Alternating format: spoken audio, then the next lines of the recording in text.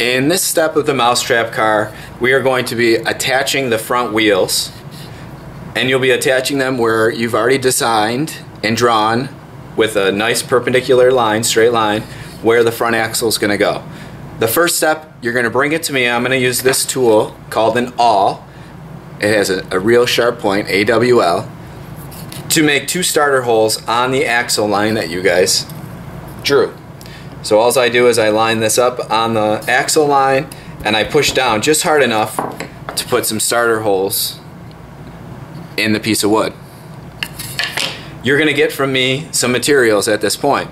You're going to get these things here called screw eyes, and they're very small, and we're going to use these to attach the axle to the car body.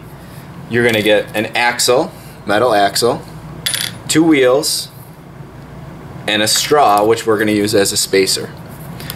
First part of this is going to be to screw the screw eyes into the two starter holes that I made for you.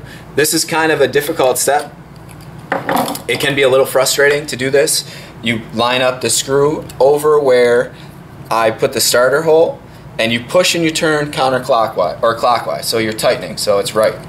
You push and you turn to the right, and you'll feel the screw grab into the wood, and you'll keep screwing this in.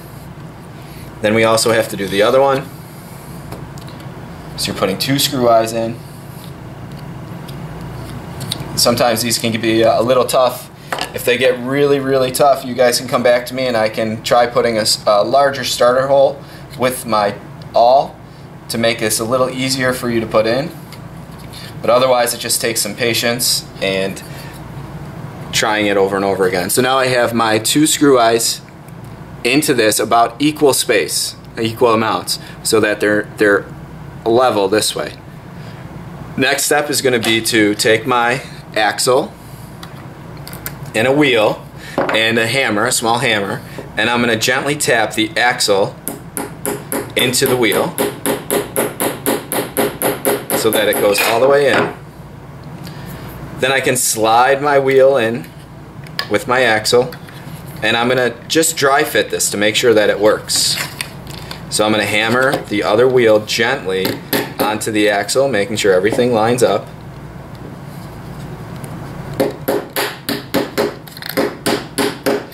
So you'll see that at this point right now, my wheels spin, but they also move left to right. And moving left to right is kind of a problem. We don't want that. So we have to use a material, a straw, to create a spacer on the inside of this. So I need a spacer that they're the same size on each side, a spacer here and a spacer here.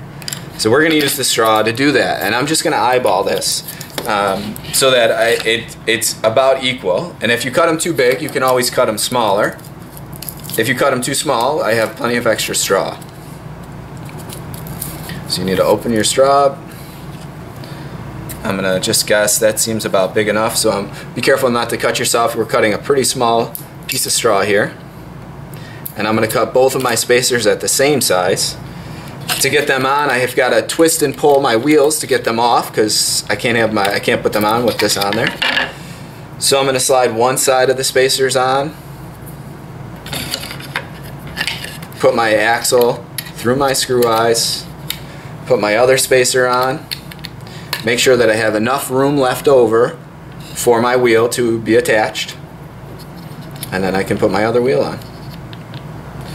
So when this is all done, I should have a set of wheels that spin freely and don't slide left to right very much.